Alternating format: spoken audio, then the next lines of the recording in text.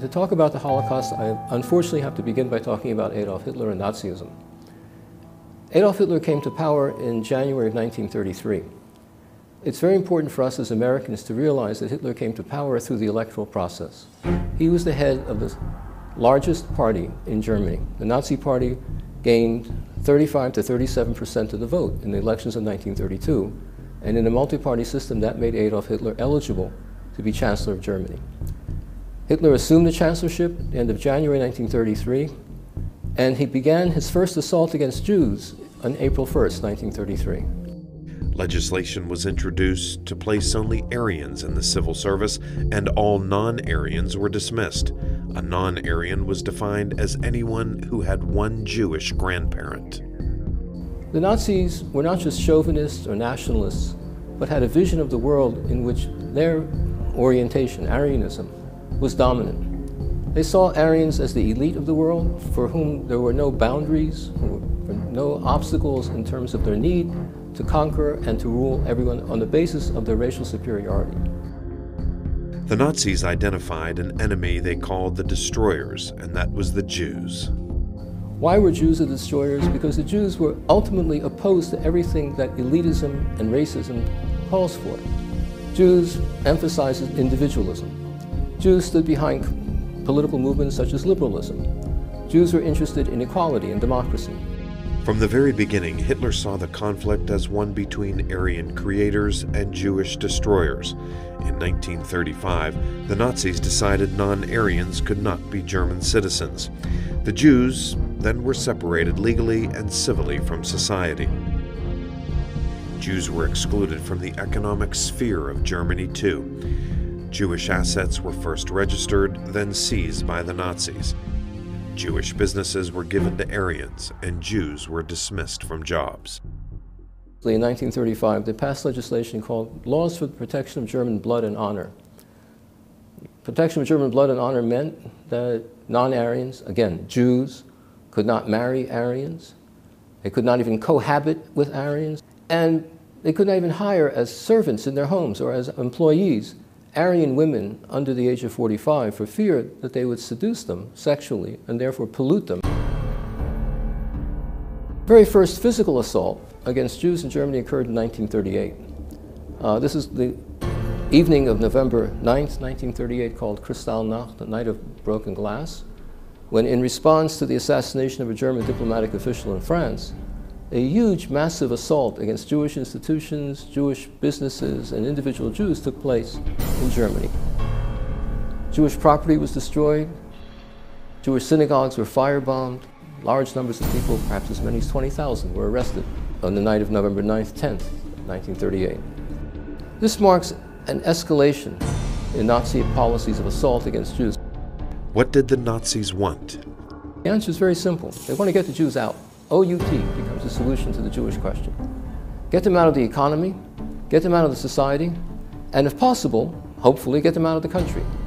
The problem is that in the 1930s, the world is suffering from the Depression. And to leave Germany, you have to leave behind all of your assets. No country wanted to take in penniless immigrants, including the United States, which didn't even absorb the mandated number of refugees according to our own quota system. Meanwhile, Germany is expanding. In 1938, in violation of the Treaty of Versailles, Germany absorbs Austria. That brought a new problem. So statistically, about 150,000 Jews managed to leave Germany between 1933 and 1938. And within one weekend, the annexation of Austria brought 175,000 Jews into Germany. So the policy of OUT wasn't working. So the Germans stepped up the policy of Jewish emigration, rounding up Jews in Germany, putting them on buses, putting them on boats, and just physically pushing them out of the country. In the summer of 1938, the Jews became the boat people of Europe. The situation became quite desperate. Then, on September 1st, 1939, the Germans invaded Poland. As part of the Nazi effort to move to the east in order to acquire that necessary living space that it needed in order to serve its function, its self-declared function as protector of European culture and civilization against the hordes of Asiatic Soviet Russia. Poland was home to 3 million Jews. Jews made up about 10% of the Polish population in the interwar period. Jews were also very much a part of Polish life and scattered throughout the country. The Germans divided Poland into three sectors. The western part went to Germany with its 500,000 Jews. The central part of the country was also ruled by Germany, and it had a population of 1.5 million Jews. And the eastern sector went to the Soviet Union. There were another 1 million Jews there. In order to make the war against Poland, Germany negotiated a neutrality pact with the USSR in late August 1939, thereby neutralizing the Soviet Union and not fearing Soviet forces coming to the aid of Poles. The payoff for the neutrality pact was that the Soviet Union was able to expand into eastern Poland. It's at this point that the Germans decided that they really had to pursue this theme of ethnic cleansing that they initiated in Austria in 1938. And they began systematically to round up Jews from the western part in order to deport them. In 1940, the operating principle as far as German policymakers was concerned, that they were going to round up all the Jews of Europe, all the Jews that were under their control, perhaps as many as 4 million Jews, put them on boats and send them to the island of Madagascar off the coast of Africa. This would get the Jews out of Germany's hair and onto an island far away. While waiting, the Jews were herded into enclosed areas, ghettos. Conditions there soon deteriorated because the Germans had no reason to waste food, fuel, and medicines on the Jews. Everything was rationed and people died by the thousands. The next phase in the Nazi assault began in 1941. Hitler, against the better judgment of his generals, decided he really had to go to war against the Soviet Union. Nazis saw Bolshevism and the Soviet Union as the home of international world Jewry. Hitler began a military campaign against the Soviet Union in June 1941. He knew that his army couldn't endure the harsh Russian winter.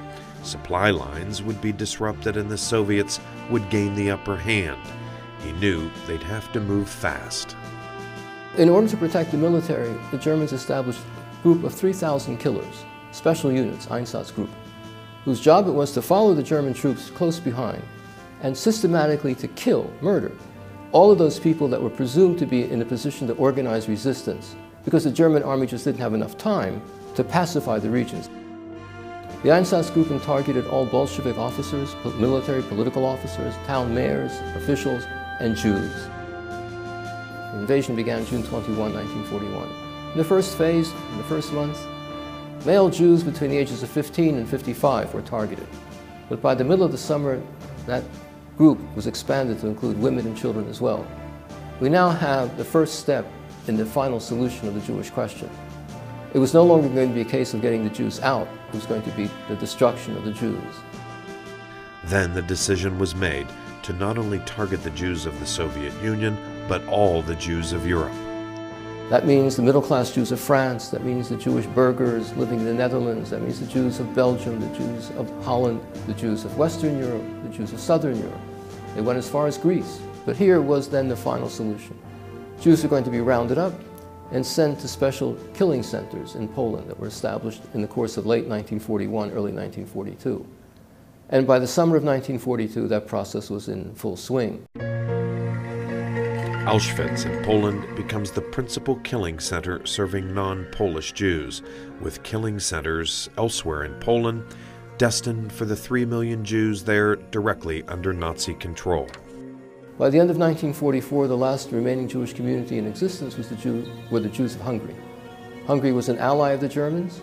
The Hungarians did not turn the Jews of Hungary over to the Germans until March of 1944, when the Germans invaded Hungary, their ally. Over the course of the summer of 1944, 400,000 Hungarian Jews were rounded up, deported, and executed at Auschwitz. Even though by that time the West knew what was going on at Auschwitz, nothing was done to stop the killing. As late as July 1944, 1 month after D-Day, the Nazis were still sending Jews from France to Auschwitz. The Nazi commitment to the destruction of the Jews was total. This was a war they intended to win, and almost did win.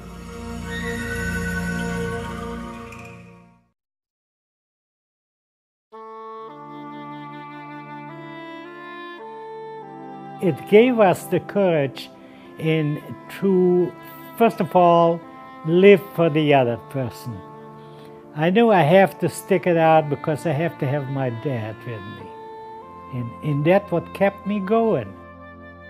Sam Gottesman survived the Holocaust with his father Isaac.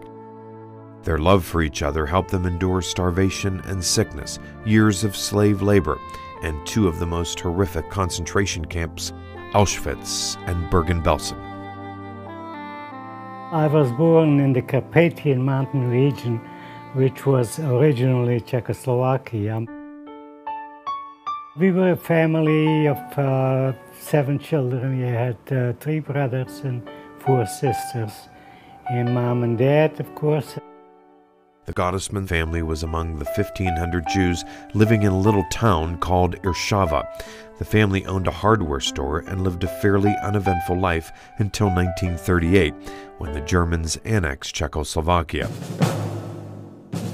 The Hungarians, members of the Axis powers along with Nazi Germany, took over the part of Czechoslovakia that included Irshava. That all came with Hitler's blessings, and Jews soon began to face restrictions. We had to apply for permits to operate a business, and then of course they were all rejected.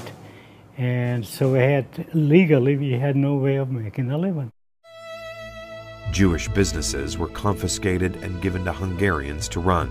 But somehow an underground market developed, and the Jews of Irshava survived until March 1944, when the Germans turned against the Hungarians for holding secret peace negotiations with the Allies. It was a Friday night, I think, was the first night, that German soldiers came into town. Sunday morning, the town crier went from places to places and announced that the Jews have to pack up a bundle for themselves and take only what they can carry with them. By noon, we are to report at the synagogue courtyard. They ordered us into a ghetto, and all those 1,500 families had to move into those few houses. A week later, the Jews were ordered to the train station. They were sent to the nearby town of Munkac, a gathering point for the Jews of Czechoslovakia and Hungary. 30,000 people were crammed together. One day, everybody had to line up. A group of 80, 85, 90 people together, families together, 5 per rows, and we all had to stand still. He came in, I remember seeing him with 2 young SS guards on the side of him, and he walked around us. I found out after the war it was Eichmann himself. It was a chance encounter with Adolf Eichmann, the evil mastermind behind the deportation of Jews to ghettos and concentration camps through Nazi-occupied Europe. That particular day when he came in and looked it over, and that's when they started loading the first train to Auschwitz. We got loaded on those boxcars, family together, and of course we were crowded in there. We were given 2 buckets, a bucket of water and a bucket for your physical needs.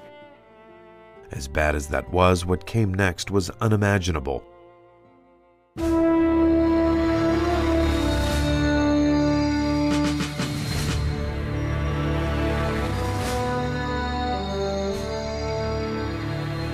And that's when hell broke loose.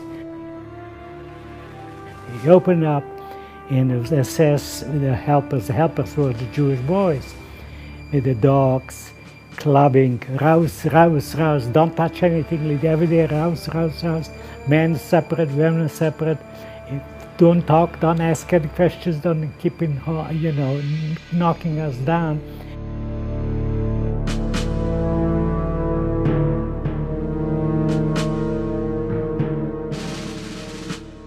And it was hell on earth.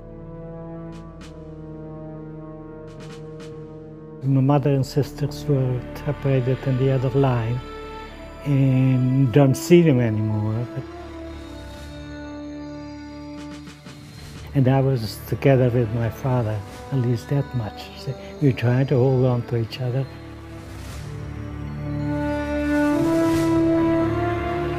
Sam was prisoner number 37052, his father 37051. They stayed in Auschwitz only 2 days before being picked to go to a slave labor camp in a little town near the Czech border. We were together up to about December of 1944.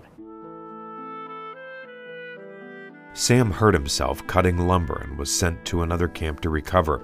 He thought he'd never see his dad again. He had problems with his legs, my dad. There were some boils coming out from starvation, I guess. And he asked the doctor to send him off to a hospital, which usually don't do that. For some reason, he was hoping to go somewhere, so he had no idea where I was. But he succeeded in convincing the doctor to send him off too. Where did they send Isaac Gottesman? Sam was in the new labor camp called Giester-Giersdorf, in the hospital where they brought in new patients. And I was standing and watching them marching in, and here I take a look at my dad. I just, I gave up actually on my dad. I never thought that we will never get together again. Their relationship helped them remain human in an inhumane time, even when a bowl of soup could tear people apart. When we come home from work, first thing we were worried about is, what are we going to get for supper tonight? This is very important. It's the first thing we wanted to know. Food was such an issue for the starving prisoners that they even planned when and where to stand in line to get their best food or the biggest portions. Sam loved the soup with biscuits. And I asked one of the fellows who were part from the kitchen staff, I asked him, what do we have for tonight? He says, we have Biscottensuppe. I says, what? Biscottensuppe. I just took my spoon and put it took a dip into it, and I started tasting it, and it was like cookies, melted cookies. I says, my God, I could not believe that this was what it is. And I just walked to my barrack, slowly tasting it. I dared not eat it all at one time. And I came into the room, and my dad was there, and we enjoyed every spoon of it. And then we came almost to the end of it, and I said to myself, I have to get another bowl of this soup. Sam decided to pretend he fell and spilled his meal. He smeared a little of the precious soup on his clothes and went back near the kitchen. At the risk of a terrible beating, he asked for more, and amazingly, he received it. Turned around, I started walking to the barrack where my father is. And I started debating with me. This is where the devil is in it. I says, I have a bowl of soup. I'm hungry. I know my dad is hungry too, but he doesn't know I have it. So if I don't share with him, so what? He had his. And I kept on debating and debating. And I finally got into the barrack, and my father takes a look, and his eyes popped open. He said, what happened? Where did you get that? So I just told him what happened.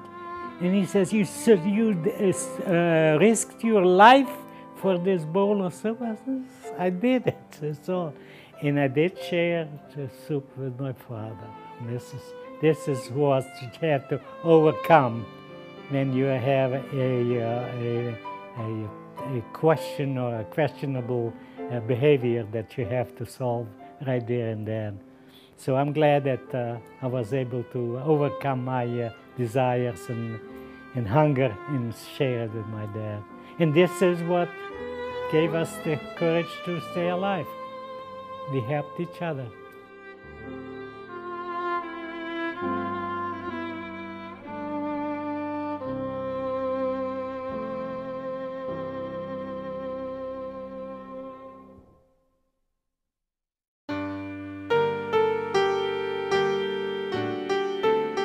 being a Jew is being in the resistance all your life, because you're always a minority. And you have to resist the trend, the outside trend, either to assimilate you, to convert you, or to kill you. Moshe Baron faced death many times as a member of the resistance movement against the Nazis and their collaborators. There were hundreds of thousands of fighters known as partisans, people who fought mostly behind enemy lines. Moshe was one of the estimated 20,000 to 30,000 Jewish partisans. He fought the Nazis for over 2 years. I was born in Shtetl in Belarus, then Poland. Now it's a separate independent country, in 1920. We were a family of 6, myself and my brother and two twin sisters. Until 1939, we lived a quiet, normal, without any big aspirations life. All this has changed on September 17, 1939, when the Soviets invaded my hometown. Moshe's town was under Soviet rule for almost 2 years. At that time, Germany and the Soviets were allies and divided up Poland. But in June 1941, the Germans turned on their allies, the Soviets. In 4 or 5 days, coming from Eastern Prussia, they were in my hometown. They started issuing all kinds of restrictions of movement. For example, you were not allowed to use the sidewalks. You had to walk in the street. You had to wear the Star of David front and back. And around November, I think December 1941, there's a new decree. We have to evacuate our homes and move to an assigned area. The 1,500 Jews of Moshe's town of Horodok were crammed into a ghetto of less than 20 houses. Life soon became desperate. A group of young people like myself, I was at that time 21, began to talk among us, what am I going to do? There were 2 suggestions, you can escape, but where do you go? Or we are going to resist. Moshe, his brother Josh, and a few dozen young people were selected to work building the rail system for the Nazis. They left Horodok and soon met hundreds of Jews from nearby towns, also serving as slave laborers. The area, which was heavily forested and swamps, if not for that, I wouldn't be sitting here. And there was building up a resistance. Russian soldiers who had escaped when the Nazis turned on them formed the backbone of the partisan resistance. They were soon joined by thousands of local people conquered by the Germans who wanted to fight back. There was a lot of weapons left by the Russian army when they retreated. Scattered, some of them was collected by farmers, and some of them was found around. And there was a beginning of a resistance in the forest by minor skirmishes attacking individual Germans or something like that. Moshe and some Jewish friends hatched a plan to steal some weapons and use them to join a partisan unit. The 2 of my friends from the ghetto worked in a neighboring warehouse where the Germans collected captured Russian weapons. And they were sorting it out, whatever they were doing. When they told me that, I don't know who started, but we worked at a plan where they would carry out parts of those weapons into the yard. There was a pile of junk. Wrap it up, hide it. With help from a fellow prisoner, Moshe escaped from the ghetto. I'm in the forest now, and one morning there are 2 Russian officers walking through the forest. Naturally, I stopped them, I speak Russian, and I introduced myself, and they told me they were sent to the front line to organize the resistance movement here, particularly training people in sabotage, mining roads, attacking garrisons and things like that. And it turned out to be 2 Jewish officers. And I told them they would like to join the resistance movement. I have weapons hidden in the ghetto. Moshe was safe for the time being, and he learned most of his family was too. They fled Horodok and ended up in a different ghetto in the nearby village of Krasny. Finally, Moshe arranged with a sympathetic farmer named Kowalski to smuggle his family out where they could hide on a farm. He also arranged with Kowalski to get the weapons he and his friends had smuggled into the ghetto, out of the ghetto. It was arranged that I will meet him and the partisans in a certain village, and they'll accept the weapons and accept me. But some non-Jewish partisans stole the weapons. Kowalski told him, they don't want to accept any Jews in the partisans. So they took the weapons and they gave it to the locals, whom they knew. Without weapons, the Jewish boys couldn't join the partisans, and all around Moshe, things were getting worse. In July 1942, the Nazis murdered the last remaining Jews of Horodah, rounding them up into a barn, machine gunning them, and then setting the barn on fire. And the Jews of Krasny were all killed in March 1943.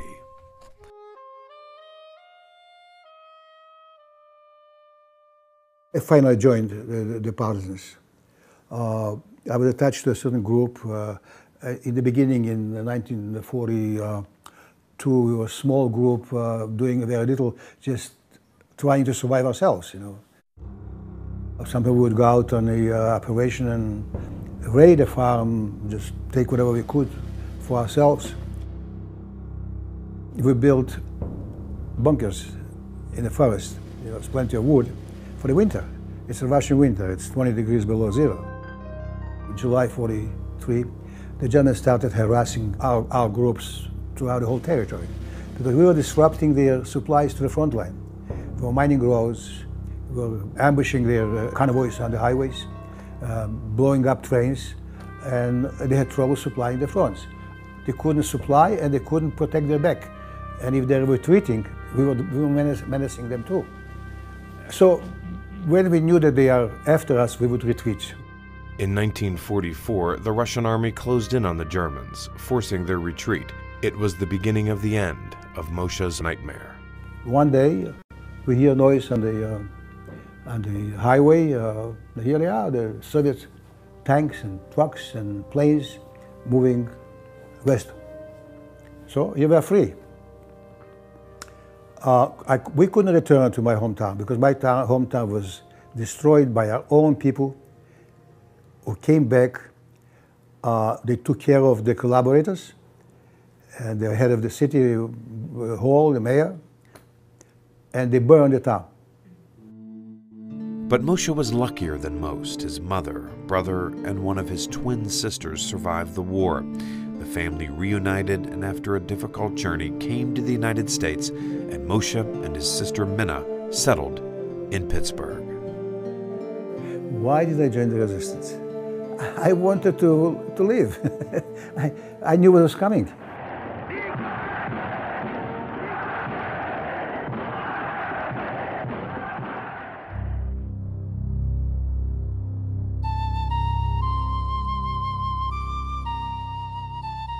In May of 1939, when I was 14, we got permission to come to the United States.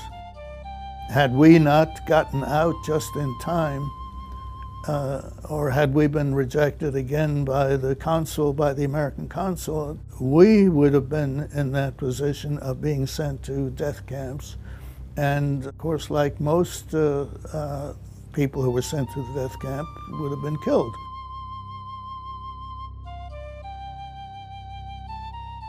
Fritz Ottenheimer, his parents and sister Elsa were very lucky.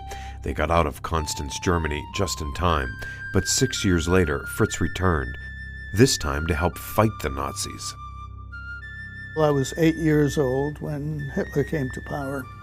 It didn't take long before I realized that this was a very drastic change, that it wasn't just for the adults, it wasn't just something political.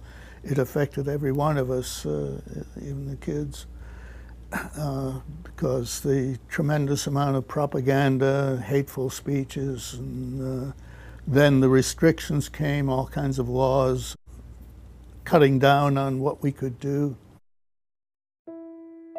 Though restrictive laws soon were in place, the people of Constance weren't hostile to the 500 Jews who lived there. Some 200 or 300 people immigrated to Constance from other parts of Germany that were more vicious. They heard that Constance was a better town. Jews fleeing the Nazi regime from other cities soon started pouring into Constance. The city is on the Swiss border, and Switzerland offered safe haven. Fritz's dad helped one family cross a small creek into Switzerland. Well, they must have called their relatives and friends immediately, and soon we had a stream of people coming through our house, to our house, for the purpose of being smuggled into Switzerland.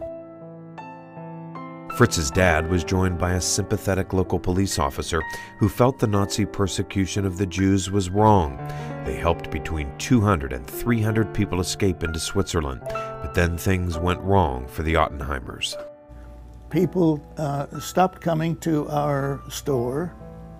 Without customers, you can't run a store very long. So we had to give up our store very early after the Nazis came to power. Then in 1938 came Kristallnacht. That was really the first nationally organized violence in Germany. There was no doubt after that that we had to get out. Constance had an SS squad. Constance had the Gestapo, the secret police. Constance had a fanatical Nazi mayor, but the population generally didn't participate much, except waving flags and things like that. When Kristallnacht came, the SS squad blew up the synagogue with explosives. The Gestapo arrested all the Jewish men above age 16 and transported them to Dachau concentration camp. Fritz's dad was one of those arrested. They held him in Dachau for a month before he was released. It was just in time, because if they'd kept him another week or so, I don't think he would have survived. So he came back, and we were waiting. Finally, in May of 1939, when I was 14, we got permission to come to the United States. Fritz went through high school excelling as a student and then was eligible to be drafted. I was accepted into the United States Army on the condition that I sign a waiver. Because I was not a citizen of the United States, I could not be forced to serve in the Army of the United States. I did not enjoy the idea of joining this tremendous conflict. At the same time, my feeling was that I had a much better reason for fighting against my fatherland than all the other recruits had. All they knew about Nazi Germany was what they read in the newspapers. I had personal experience of the persecution. Trained as a sharpshooter, Fritz soon was given a different job. Along came this other outfit, which was an artillery battalion that had been converted into a security guard. And they needed someone who could speak German. Then the war ended, and the rest of the unit I was with was sent back to the United States for discharge, because they were all long veterans of the fighting. I was transferred into military government, special branch it was called, which was responsible for denazification. It was responsible for screening people who had applied or were applying for jobs in the German government, for jobs in the German police force, in the education activity, trying to keep the old Nazis out of important jobs where they could get back into power. We had SS records, Gestapo records. Very important, we had the personnel records of war factories where people applied for employment and had to prove their loyalty to the Nazi regime in order to get the job. And they made all these statements of how much they loved Hitler and the government, and it was signed and notarized. So we had wonderful evidence for people in that area. It gave me a lot of satisfaction to know that I could actually get back at some of these people for things that they had done.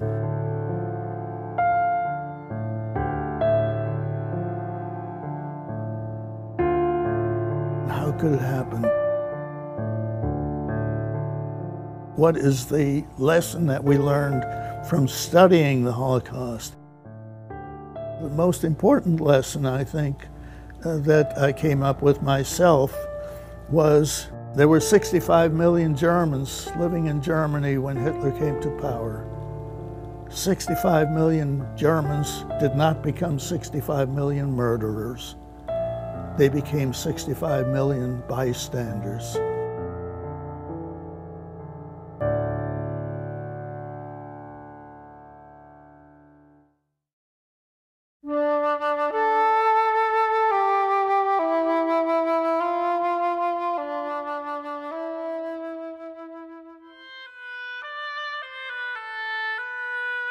I would like to tell people how it was when we were liberated. One of the SS men came and said, "You are free." So here we were. First we started to cry a little bit, and then we were hungry. We wanted to eat because we just came out of concentration camp. Very few people survived the largest Nazi death camp, Auschwitz. Fewer still survived the monstrous medical experiments of Dr. Joseph Mengele. Esther Haas of Squirrel Hill survived them both. I was born in Holland, in The Hague, a beautiful city. Ricky, Rocky, Claire, and Edie, they call me, not Esther. Esther was one of 4 daughters born to a well-to-do Dutch Jewish family. 2 years after the German occupation of Holland, the Nazis started rounding up Jews to send them to concentration camps. When they came to get us, it was Thursday evening. I never forget that. And my mother says, "Go in the kitchen and make some cookies." So I did. And then they came in and they started to eat those cookies. I said, "Wait a minute. This we take with us." And they didn't touch it anymore. I was so mad at them. We knew we were going to go in a train. And from there, they brought us to Westerbork. That was a camp in Holland. Westerbork was a Nazi transit camp, a temporary holding area for people on their way to concentration camps in Germany and Poland. One of Westerbork's most famous prisoners was Anne Frank. They didn't have so many trains to bring the people to Auschwitz and other camps. So once a week, on Tuesday, they picked out old people and the people that could not walk too much, and they put them in the trains. Most of those people were gassed right away. Esther was kept at Westerbork for 9 months, and during that time, her sister Ricky and Ricky's husband arrived. Esther remembers bargaining with a prison official in hopes of keeping them from being sent on to Auschwitz. I talked to the man who was in charge, a Jewish man. And about a month, he says, "Okay, I'm not going to send them, Ricky and her husband. She can stay here." And about 4 weeks later, he says, she was very pretty. He said to me, "I let her go, but only when she goes to bed with me." So I never told it to her. I never saw them again. Auschwitz. Right away when she came, they put her in the gas. Esther's turn came too. She was herded into a cattle car for Auschwitz. Sure, we were scared. We were about 3.5 days in the thing. There were no toilets, nothing. It was so terrible. Once at Auschwitz, there was the selection. Healthy men and women were separated from the elderly, sick and young. Overseeing many selections was the camp doctor, Joseph Mengele, who became known as the Angel of Death. He would point. To the left meant forced labor, to the right, the gas chambers. Mengele was also looking for something else during the selection. Twins, young women, human specimens for bizarre medical experiments, like changing eye color by injecting dyes, attempts to alter the sex of children, sterilization of young women, all done without anesthesia. Some people got operations, some people got just a shot, but we never knew why. Some people could not have children, and some people could have children. We found out after the war. Mengele chose Esther as one of several hundred guinea pigs used for gynecological experiments. One time I went in, and that probably did a lot of not good things in my. I don't know. They never told us what it was. Esther was held in Block 10, where she found a group of friends. We had 10 girls. We stayed together wherever we went. I stayed mostly in the barrack because they needed me there for the sick people. And sometimes I got so tired of it that one of the girls stayed and I could go in the fresh air. Esther and the other women were considered Mengele's property. From the Germans, he bought this. They needed money too. And that was maybe our help. Those girls also got a little bit more eating, and also they slept in a bed, really warm in a bed and stuff like that. And he came once in a while and he looked at everything and he said, they have it too good here. I remember. He was very handsome. I didn't talk to him. He didn't talk to me. I was a Jew. Being Mengele's property saved the girls from death more than once. They took us to the gas, and we knew where we were going to go. They were going to go die. But there were always people in our barracks. They said, no, they are the girls from Dr. Mengele. Twice they did it. The girls in Block 10 often lost hope, but Esther kept their spirits up, especially when they returned from Mengele's operating table. When somebody was bleeding, you couldn't do nothing. The only thing what you can do, give them fresh water a little bit, and staying a little bit, and talk to them a little bit. There was nothing. Nothing but cold, hunger, and fear for the next 2.5 years. But Esther remembers a strong will to hold on. Everybody wants to live and not to die. As the Allies closed in, Esther was again shipped out to another camp in Germany. Finally, the Americans arrived. You know, when we got free, on my birthday, and the girls, the other night, they went to a restaurant and they asked for cookies and lemonade, and they got it. May 8th, 1945. Freedom, we had to get used to it. We cried a lot. We couldn't believe it, that we were going to go home. Esther returned to Holland, where she found a sister, Clara, who had survived the war, posing as a Christian. My father was 50 years old, 50. They killed him right away. My grandparents also, my uncles and my aunts, everybody was gone. After the war, Esther went to Israel. While there, Esther married and had a baby girl. The child had birth defects and died at 8 months old. Esther could have no more children.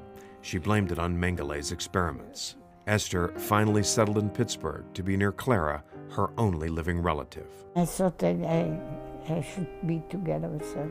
For many years, Esther would speak publicly about her Holocaust experiences, though it was very, very difficult to relive the past. I can't do it no more. It is going to take a long time that I can sleep. And what happened to the evil Dr. Mengele? At the end of the war, he went into hiding. He fled to South America, where he was aided by Nazi sympathizers. But he was always on the run. He finally drowned in 1979 after he had a stroke while swimming. It was an easier death than that suffered by his victims. He was a mamzer. You know what a mamzer is? He was a bad man.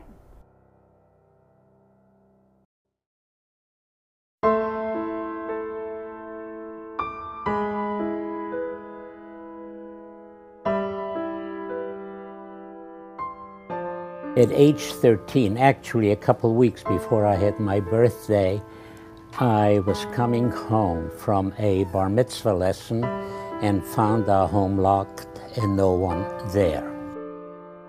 Sam Weinreb wasn't even a teenager, yet on that terrible day in March 1941, when he returned to his empty home in Bratislava, Czechoslovakia, he had narrowly missed the Nazi roundup of the Jews in Bratislava, who numbered nearly 15,000 people.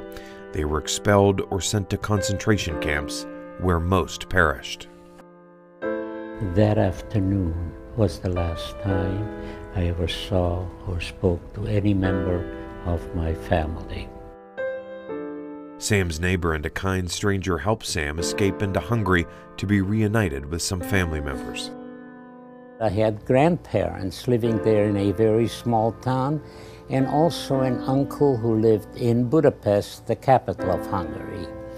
He said to go to the town where my grandparents lived would be much too risky, and if I am caught there, not only I, but they too would be arrested for hiding a foreigner in their home. We decided to go to Budapest and located my uncle. I don't believe I will ever forget the look on his face when he saw me. He knew immediately that there was something wrong.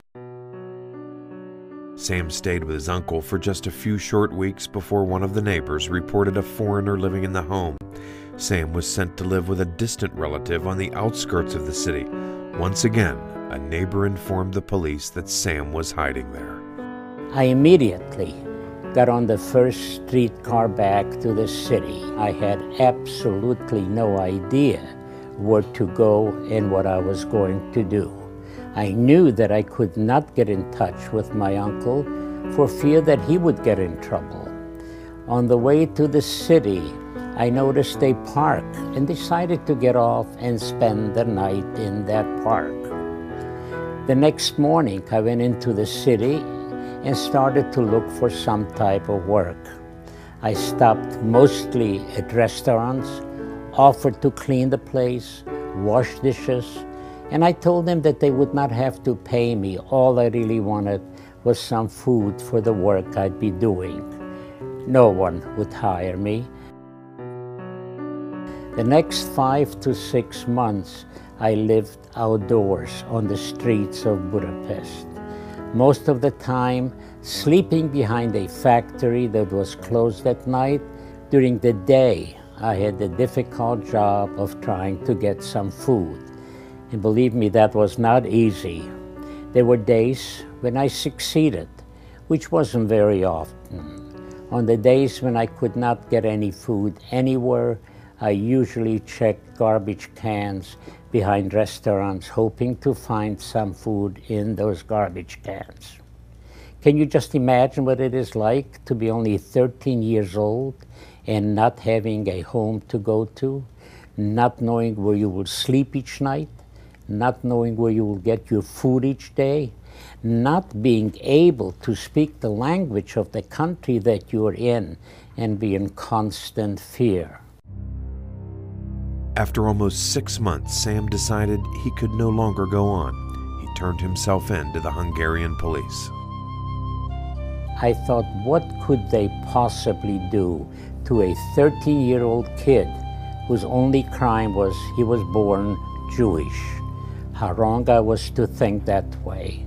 I did go to the police, told them everything about myself.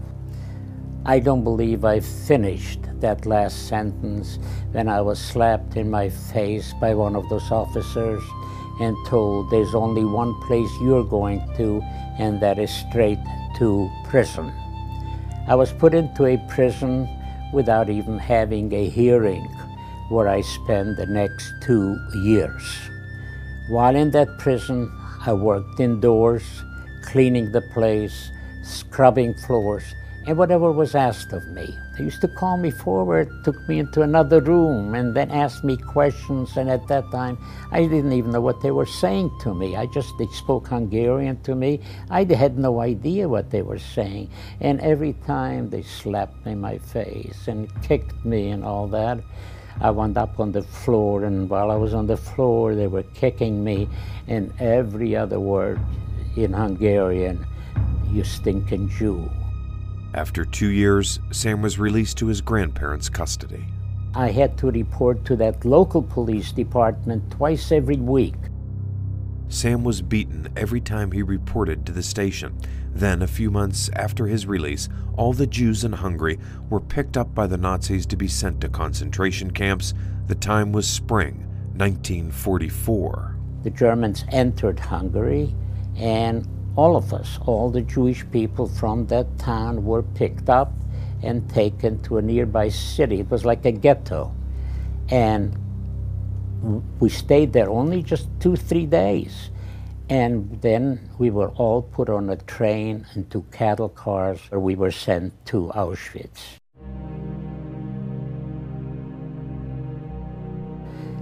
There were soldiers with machine guns and dogs all over the place, making certain that no one escapes. Life there was unbearable. Auschwitz-Birkenau was the largest of all the Nazi camps in Europe. The complex included a concentration and labor camp as well as a death camp. We got up every day very early. We had no watches. We didn't know what time it really was, but I know it had to be very, very early in the morning. And we received a cup of black coffee and a slice of bread. That was our breakfast. You know, then for lunch, it was our big meal. We received a bowl of soup, and it consisted of maybe a little cabbage, potato peels, and whatever garbage they could put into that soup. But you know, when you were as hungry as we were during that time, even that tasted good. It wasn't just the hunger that the prisoners faced. After being in Auschwitz just a few days, we had some visitors that came to the barrack that I stayed in, and I will never forget that. It was one officer and 2 of his soldiers, and he began by saying, I want all of you to remember what I will be saying you now. Auschwitz is a concentration camp where people will work or be sent to the gas chambers. If you're strong enough and are able to work, you may survive. If you're not able and cannot work, you'll be sent to the gas chambers. The choice is yours. Then this officer looked around and he asked 2 of the men to come forward. He said to them, I don't believe the 2 of you will be able to give us a good day's work, and shot both of them right on the spot.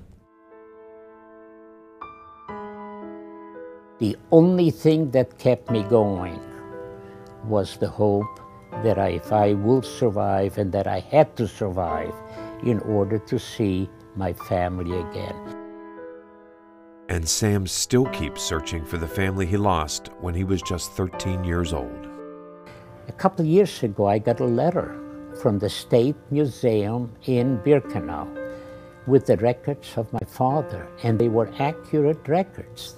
And I couldn't understand, because they even gave me his name, where he was born, and how old he was, and they gave me the date of when he passed away, which was in July 22nd, 1942.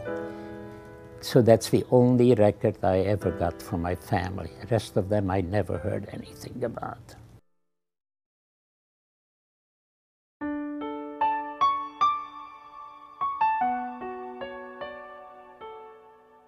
My name is Raymond Barlow. I was born in Grove City in May 19th, 1923, and where I lived until when I was about 19, then I volunteered to join the Army.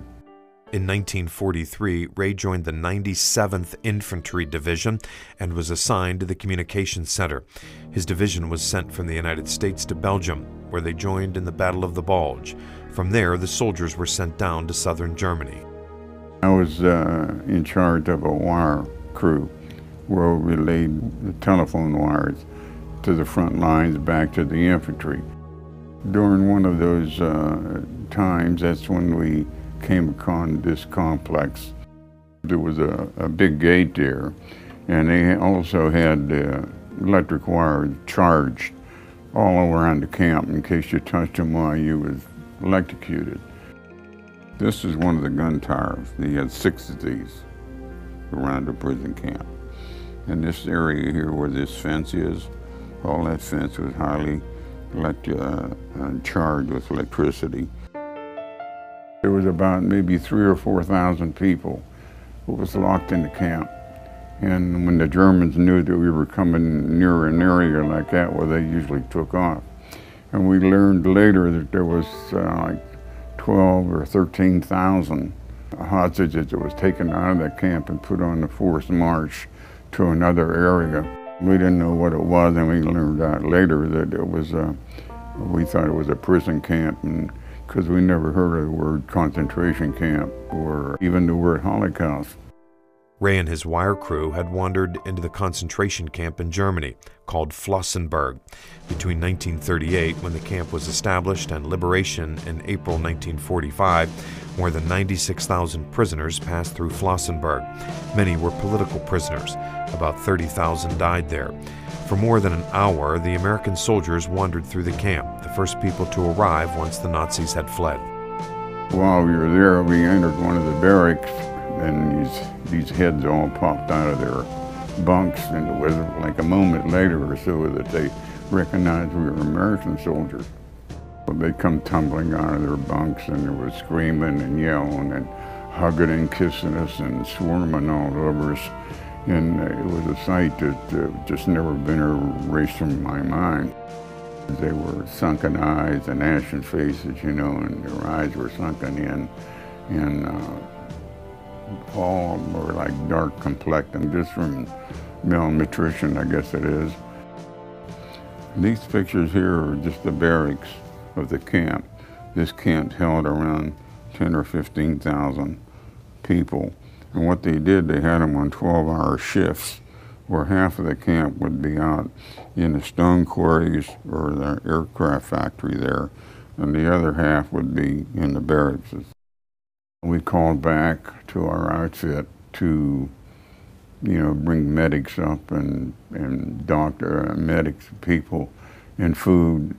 I remember we had K rations that we would give them, and as soon as they ate it, right after a while, they just come right up because they weren't used to anything like that in their stomach. There was a Polish doctor in the camp that could speak pretty good English, and he's the one that took us through the camp and explained to us what was going on in that. The Polish doctor showed the young soldiers the barracks, grounds, and the crematory. The crematory, this particular one where it was in the camp, they had 6 ovens. There was 3 on each side and 3 high.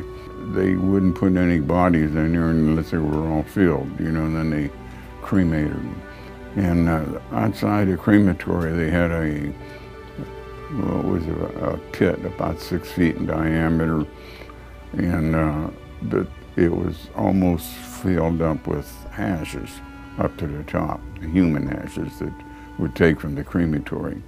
They had this one area where it was the big pole, they call it the hanging pole, and anybody that escaped, well, they would have everybody come and they would beat the guys and hang them, and then take them down to the crematory and then cremate them. And they had the whole camp, maybe 10 or 15,000 people Ray's extraordinary pictures of Flossenbürg were taken by his company clerk in the days just after the American soldiers liberated the concentration camp.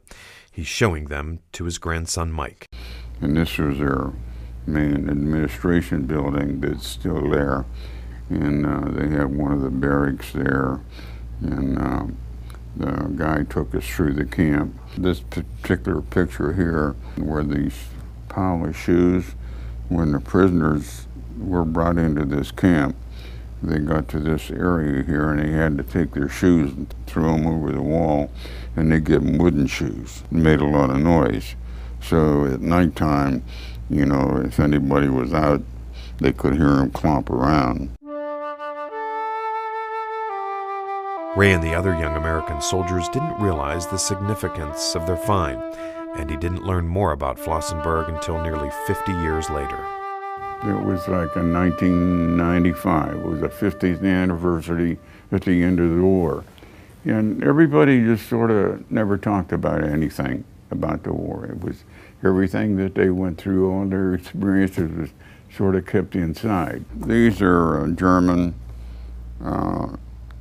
bayonets. Ray noticed an advertisement asking soldiers to tell their stories. He ended up becoming involved with the Holocaust Center in Pittsburgh, and he met a former concentration camp survivor from Flossenbürg who lived in Pittsburgh.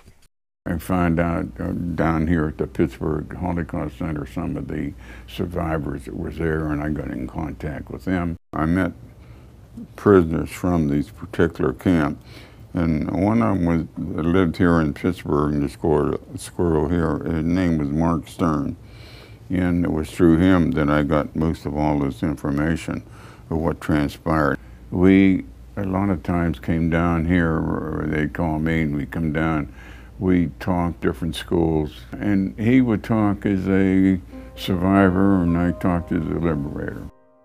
We made a pretty good team for him, but I guess he passed away here 3 or 4 years ago, I guess, something like that. He was quite a guy. Why did the Germans have so much hatred against the Jews? Like, did the Jews do something? I always tell the kids, you know, I try to educate them in a certain way that they wouldn't have to ever experience an experience like that. And that one thing I always stress to them, that they always remember that the peace that was won for you and the life you live in this country. At that time, we were only about 20 years old, and we never realized the significance that was happening. The concentration camp was something that just you never forgot about.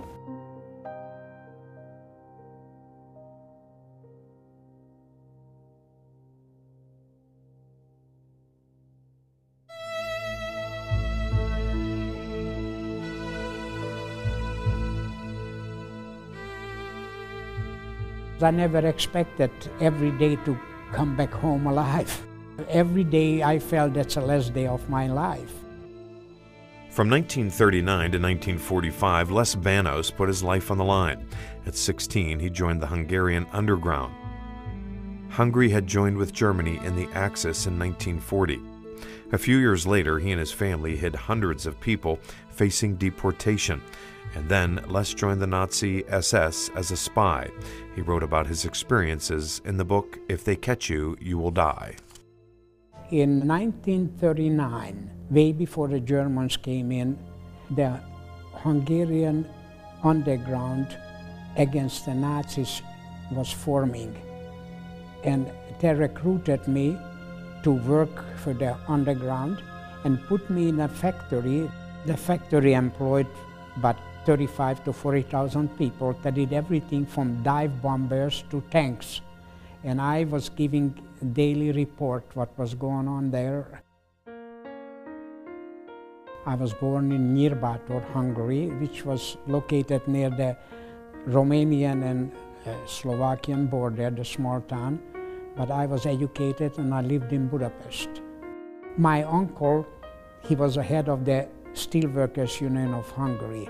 So he wasn't a Nazi. Secondly, he was the editor of Social Democratic newspaper, and under his influence, I had to be an anti-Nazi, and everything what we can do I did in order to fight Nazis. Les provided the underground with all kinds of information about the steelworks, but he and his family didn't stop there. In 1943, they began hiding people who were slated for deportation to Nazi slave labor camps in the small factory his family owned in Budapest. I just tried to open the wall for the purpose to find a pathway to the other part of the factory in case if the people coming in here, they were able to escape because there was an exit from the other way. And suddenly I find the sewer system there. And that's when I thought, okay, that's a great place to put there. Les and his family saved about 200 people by giving them a hiding place. But he took an even greater risk when the OSS approached him. The Office of Strategic Services was the American intelligence agency working behind enemy lines. They recruited Les to pose as a Hungarian Nazi to gather important information. 1943, I was called in to Mr. Schweiker. That's the first time I met him, Julius Schweiker. And he says to me, we have an assignment for you. We know that you speak German. And we have a paper here for a German who came from Romania because Russians came already there. And this guy apparently either died or whatever happened to him. They have all his papers. And he said, under his name, would you be willing to take a risk in your life and join the German army? For the next year and a half, Les took the identity of that German, George Naveh, serving the Nazis as a liaison between the Hungarian and German Nazi Party. His job as an interpreter and driver gave him a lot of freedom of movement. I tried to get this information for them, for instance, from troop movement to orders of deportation and military situation in around Budapest. Since I was in headquarters, I know when they had the deportation orders for the people. And since I was working with the Hungarian Nazis and I was speaking Hungarian and German, they told me they want no paper trail. So everything what we did was verbally. All the orders were verbal. So when I received an order that tomorrow morning a division has to go there, pick up the people in the Budapest ghetto and take it to the railroad station to be deported, I went there and I told them, you don't have to do anything, wait until a further order comes. Les stopped the deportation long enough for some of the Jews to avoid transport. In posing as a Nazi, Les could save people from almost certain death. I have my documents which I made up, this, that said that George Naveh is an officer of the SS headquarters and everybody should follow his order because his order come from the headquarters. And I signed General Wiedemeyer and nobody ever seen his signature, so I could have shown down how he do, they wouldn't make any difference, Les used his fake documents many times to help people escape. Sometimes they were people he knew, but usually they were complete strangers. We try to save people, whatever you can do. One day I was driving back for an assignment and I see a big crowd and I thought, my God, what the hell they're doing? The group had found a Jew without his yellow star on and was turning him into the Nazis. Quickly thinking, Les pretended to be looking for him, put him in his custody and sent him to freedom.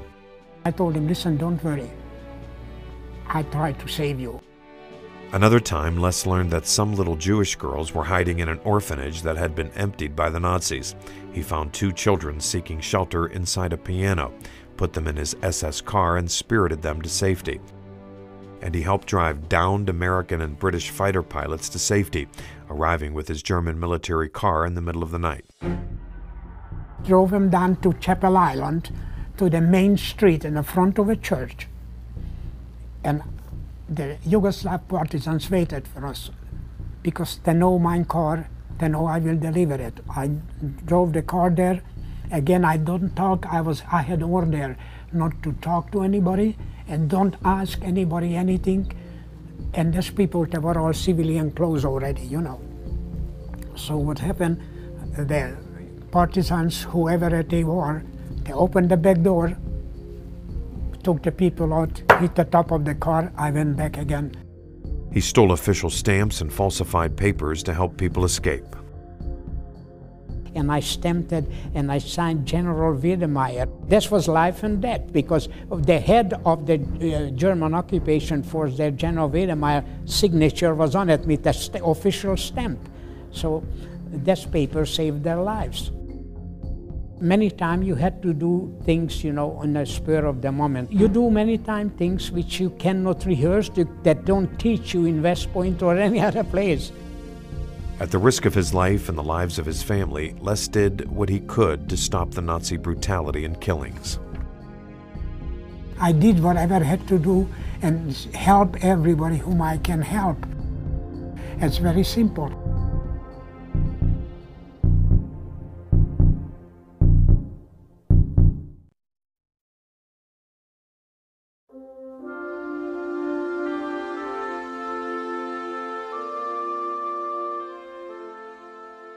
My name is Yolanda Avram Willis. Avram is Abraham in Greek. And I was one of two children, the older by 4 years from my little brother. We lived in the central part of Greece, in the third biggest city called Larissa. And my parents were quite comfortable financially. When Yolanda Willis was 6 and her little brother 2, Greece entered World War II on October 28, 1940. The Italian army, allies of the Germans, invaded from Albania. 6 months later, in April, Germany attacked Greece. My father and mother decided to take us away when Germany attacked. And as soon as the invasion or the attack began from the north, we sped out of Larissa in a hired truck. Yolanda's father tried to spirit away the family, along with several other relatives, to Egypt. They sailed to Crete and waited there for a boat to take them to North Africa. But the Germans invaded Crete and the family was stranded. They met their first rescuers there. A Greek Orthodox family helped them flee to the mountains when the invasion began. We were in the mountains for quite a bit longer than the brief warfare to occupy the island lasted, which was only 10 days. But on the 11th day, Crete fell to the Nazis. I think that the people that saved us, they were not the only ones, seemed to have a touch of amazing grace. They not only saved our lives, they preserved our faith in human decency. Yolanda and her family stayed in the foothills of the mountains until they were split up. At that point, we continued to be hidden, just like Anne Frank in her attic, but we were hidden sometimes in the cold communal oven, sometimes in nearby caves, sometimes in the homes. When things quieted down and the reign of terror was fully established, our friends, our new friends, our rescuers, they sent word that it was safe for us to return, posing as Christians. We came back pretending to be Greek Orthodox like everybody else. My mother would go with one of the daughters of that family, who was very religious, to the chapel in the center of that little town twice a day, because that's what the daughter did. This particular family further saved us by finding us a captain to take us back to the mainland, and having arranged with my father to meet various Greek officials. We had the proper papers, fake papers, to leave the island. On the way back to Greece's mainland, Yolanda's family was stopped by the Germans. They miraculously hid their religion and a few days later were set free, returning to Athens. We were going to stay there with the fake papers and everything. awaiting whatever usually happened to Jews in German-occupied places. But my father and mother had a lot of friends throughout Europe, and they had an idea of how it was with the war in other countries. We could not stay in Athens. It was obvious there would be terrible famine. The family decided to return to their home of Larissa. When they got back, they found their property occupied by Italian officers. The family found a small place to live. My family really went into hiding preventively. My parents knew that once the occupation is strictly in the hands of the Nazis, it would be just total annihilation. They decided that the only way to save the children was to give them to two different Greek Orthodox families, so that if they were caught, the children would have at least a chance of surviving, because we were less likely to be noticed. The first person that was able to be given away was me, because I was 8 years old, a little over 8, and it was easier for a family to say yes than to take in a 4-year-old. Yolanda's rescuers were a family of bakers who told the fellow townspeople that she was their baptismal daughter. Her brother was taken in by another kind family. My parents, how could they persuade a family or inspire a family to risk their child's or their children's lives for us, or for me, or for my brother? The children were often in danger during raids by Gestapo looking for hidden Jews. One of Yolanda's rescuers ended up hiding too when rumors that he was helping Jews reached the Gestapo. Suddenly, we hear that my father has invited my rescuer, the baker, to come and hide with us because he couldn't go to his home. And now my godfather was a fugitive.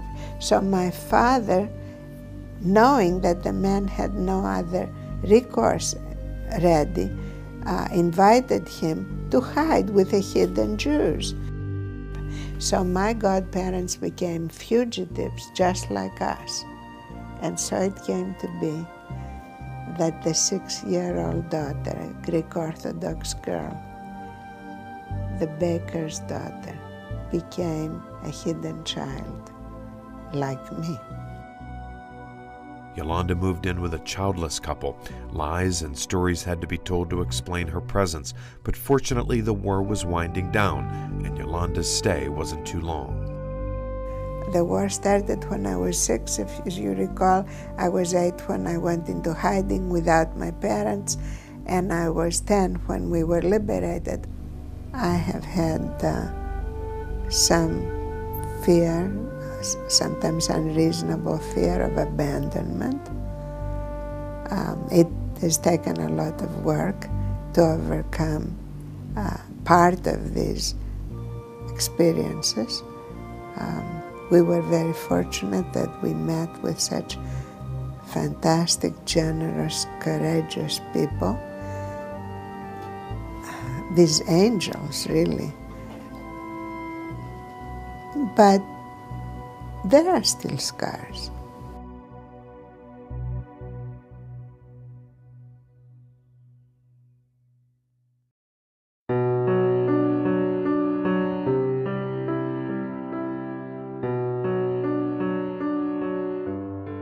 Most people know the story of Oskar Schindler, the German industrialist who saved 1,200 Jews by employing them to work in his factory in Krakow, Poland, saving them from certain death.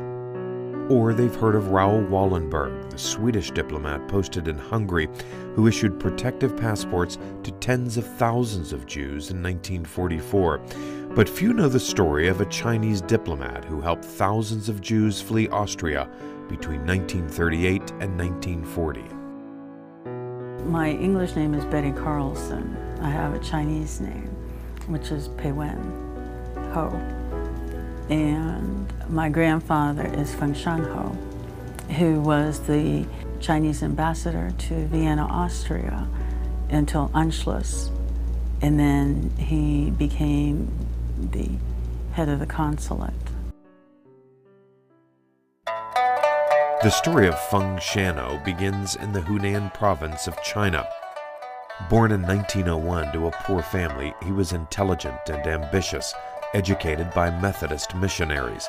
He left Hunan to enter university. He also did his doctoral work in Europe, so he spoke German fluently.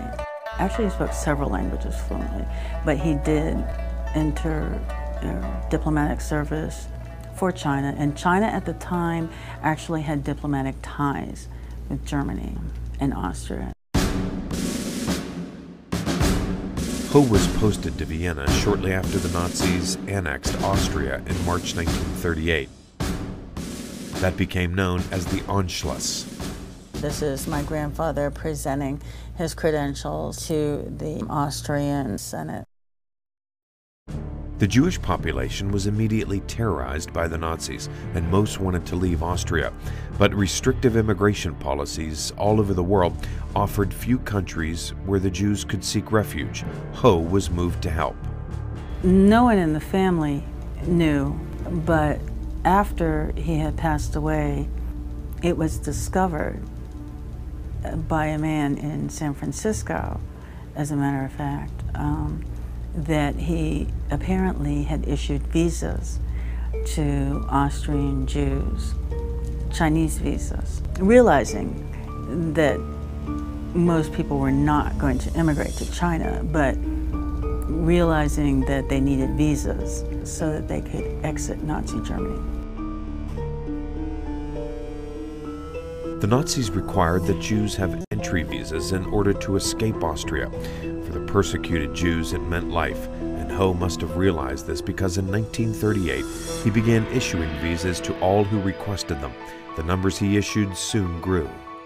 It was at least several hundred a month, which is well over quota, and so if you figure he started issuing them after Anschluss, and then he was evicted from the consulate in 1940 within a period of maybe 18 months, several hundred a month. From one of the survivors that I did meet, I heard that people lined up and they ate, slept, and dreamt visas, and all they heard or thought about were visas and which embassy should we line up today in front of, and who did you think would give you a better chance of a visa? Feng Xianhou offered hope.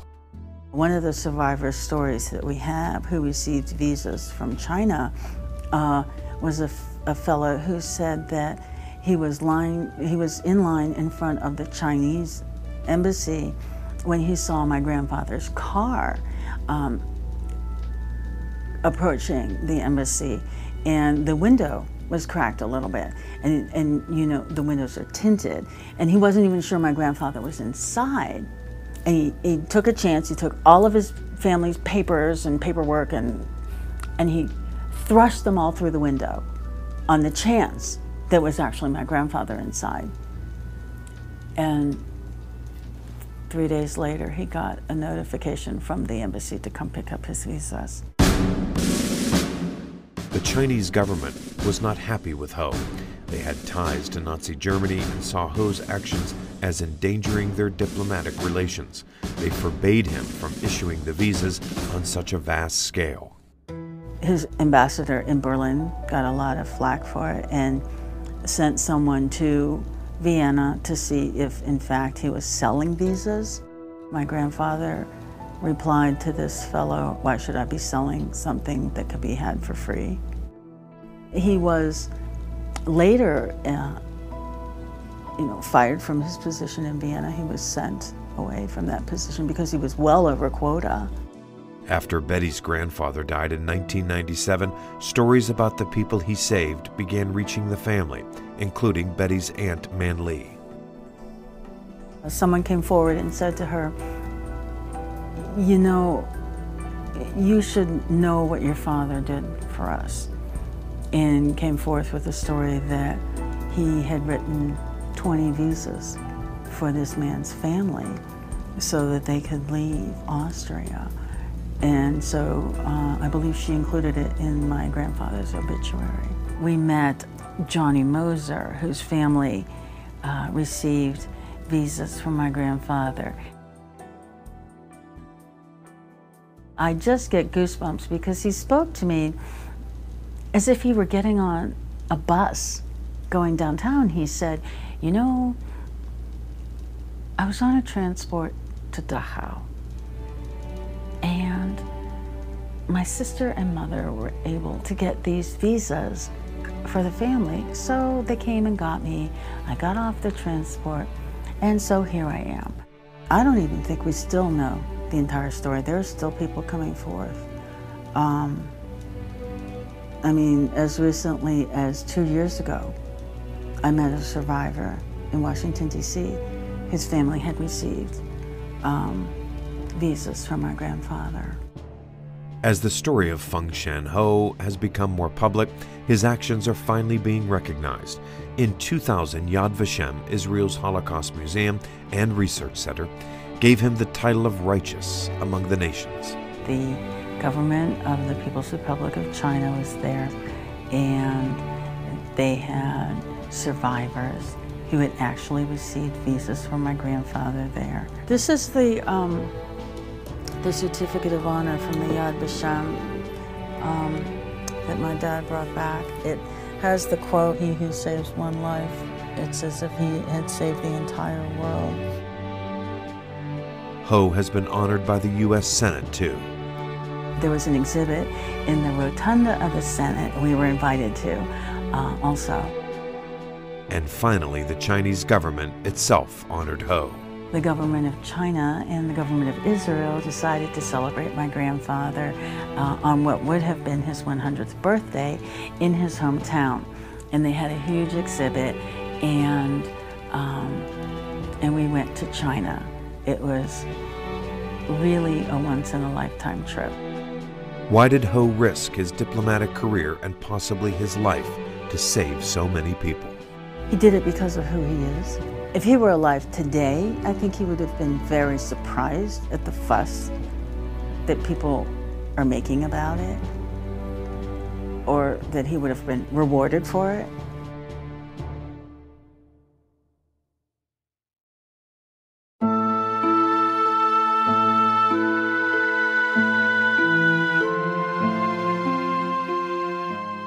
September 1st was a very, very bad day. The Germans drove into ghetto. They surrounded our 3 hospitals. We had a general hospital, children's hospital, and hospital for contagious disease. They took out all the patients, put them on trucks, and drove them out of ghetto for extermination. And then they announced that all children and all old people will be deported. Irene First is remembering that awful day in 1942 when the Germans came into the Lodz ghetto and began emptying it of the Jews. On that day, 25,000 people were taken out for extermination, but Irene's long journey didn't begin or end on September 1st, 1942. It all began in the Polish city of Lodz. It was an industrial city.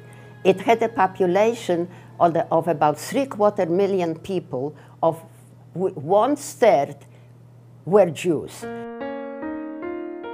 My parents were middle class, I would say rather well-to-do.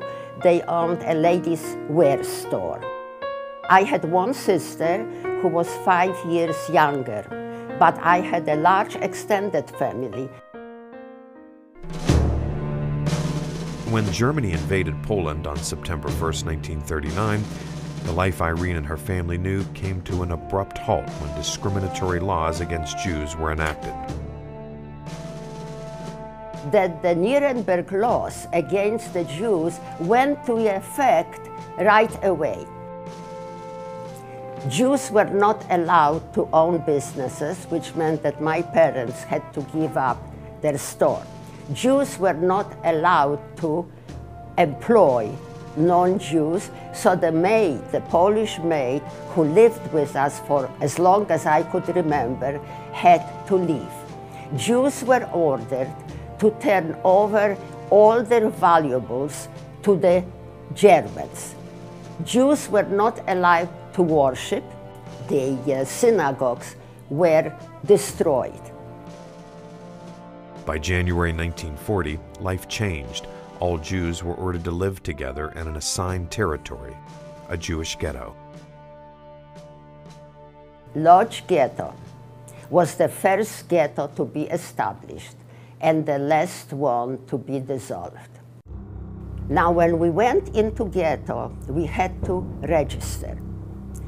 And it was established that there were about 160,000 Jews when ghetto closed. It was a small town.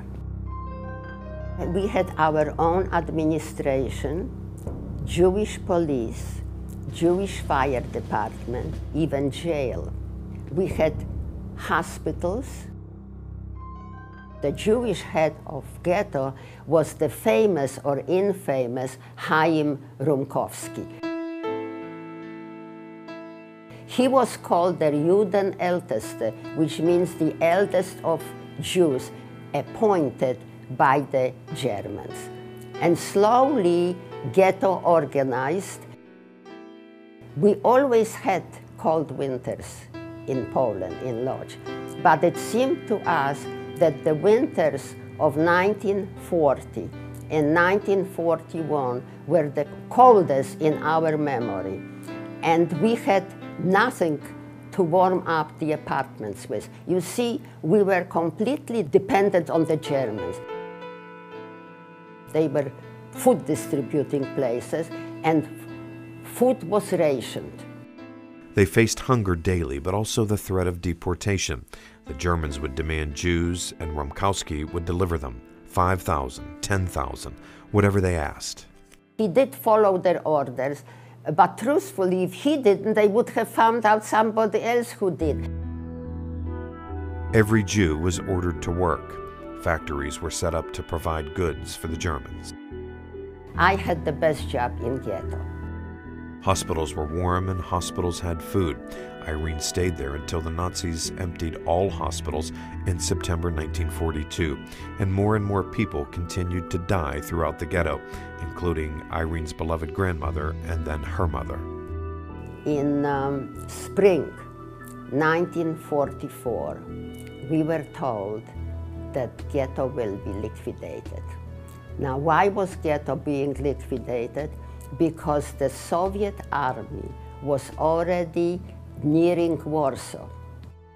It is summer 1944.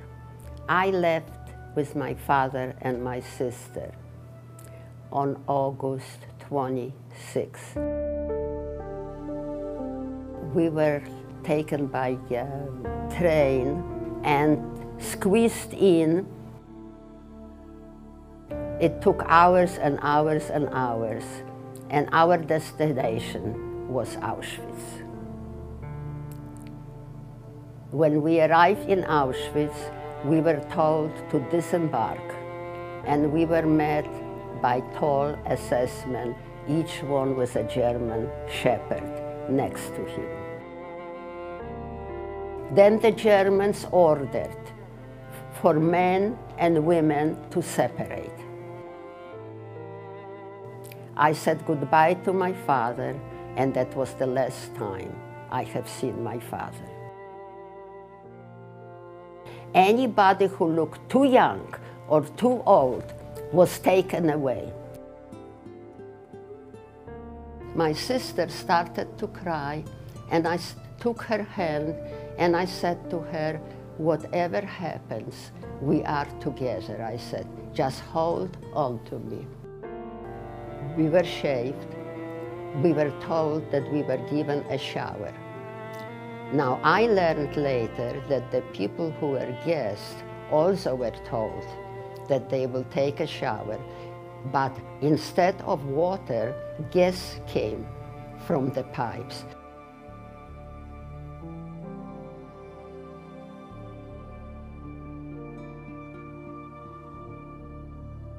but the water came down on us. 5 days later, Irene and her sister were sent to a work camp in Stutthof on the Baltic Sea. It was a perilous life for the prisoners. We were about 1,600 people in a barrack that could probably accommodate 500 or 600. So pretty soon we were covered with lice.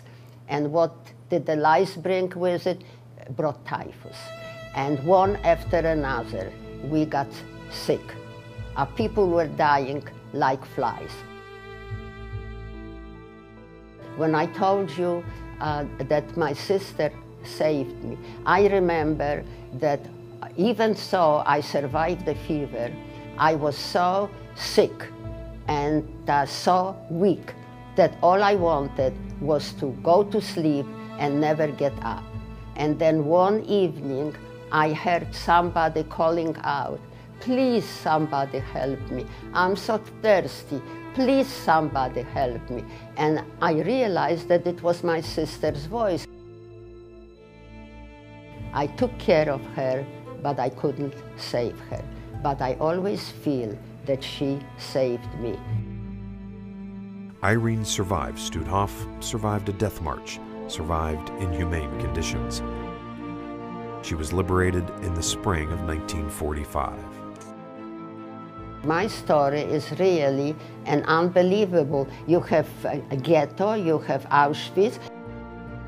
From my experience, I know that in the dehumanized conditions that the Germans exposed us to, we had to remain humane and helped each other. And that's the way I survived, because I helped others and others helped me.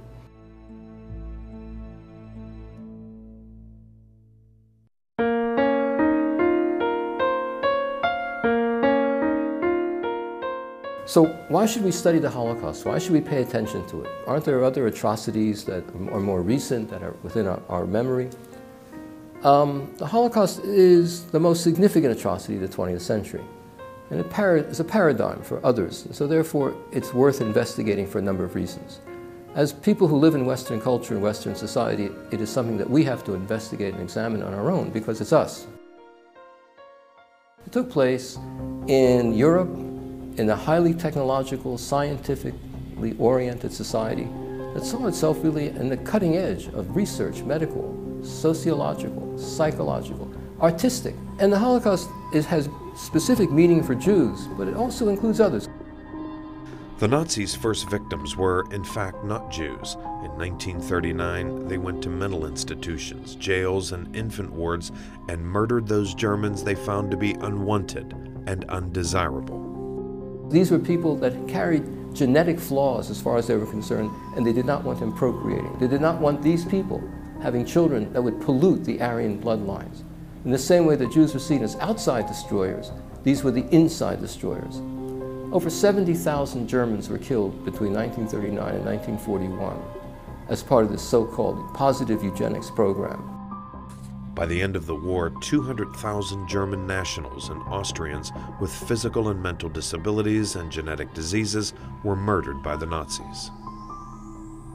The Nazis built 6 death factories: Auschwitz, Treblinka, Majdanek, Sobibor, Chelmno, and Belzec. They established a system of impersonal technological mass murder to replace the Einsatzgruppen men who had to kill each person with a bullet. In a wartime period, that's a huge expense. You're saving your bullets to shoot at other people who can shoot back at you. There's a second expense as well, that when they began to look at the Einsatzgruppen men who actually did the shooting, they saw them being desensitized, that they were systematically killing people and the light had gone out from their eyes. So they had to find an impersonal manner of killing large numbers of people that would not involve any kind of human contact with these people. The Jews were not the only victims of the death factories. The Nazis killed several 100,000 gypsies and thousands of homosexuals, Jehovah's Witnesses, Poles, political opponents, and prisoners of war. When the Nazis wanted to test the gassing facilities of Auschwitz, they tested them on Soviet POWs. Again, life not worth living. They discarded huge numbers of people as just being not human or not having human characteristics, or as one text said, These are animals in human form. So we have to pay attention to this whole theme of racism. Racism dehumanizes. Racism stereotypes. Racism robs individuals of those things which take us and bring us together. This is central to the whole Nazi ideology. And Hitler came to power because of the people through the ballot box. People voted him into office. We have to pay attention as voters, as citizens, to people who run for office in our communities. We have to pay attention to what they say. We have to take them seriously. Because we see in the case of the Holocaust that political rhetoric leads to an end that is deadly for millions of people. According to Holocaust scholar Raoul Hilberg, there are 3 people that emerged from the Holocaust. There are perpetrators, there are victims, and there are bystanders. Hopefully, none of us will ever be victims. Hopefully, none of us will ever be perpetrators, which means that we are all bystanders. So therefore, we study the Holocaust and know how to behave as bystanders. We should know what to do. Let me conclude by quoting Martin Niemöller. Niemöller was a Lutheran pastor who belonged to a group of ministers who were opposed to the Nuremberg legislation of 1935. Niemöller survived the war, and he's quoted as having said afterwards, "First, they came for the communists, but since I wasn't a communist, I didn't do anything. Then they came for the liberals, but I wasn't a liberal, so I didn't do anything. They came for the Jews, and certainly I wasn't a Jew, so I didn't do anything. But when they came for me, there was no one to stand up with me." Studying the Holocaust means that we have to gather together, we have to coalesce in order to oppose radical evil. Nazism is radical evil. Radical evil did not die with the Nazis. It's still there. It's still within the hearts of some of us, some of those who are around us. We have to stand up against it. That's the lesson of the Holocaust.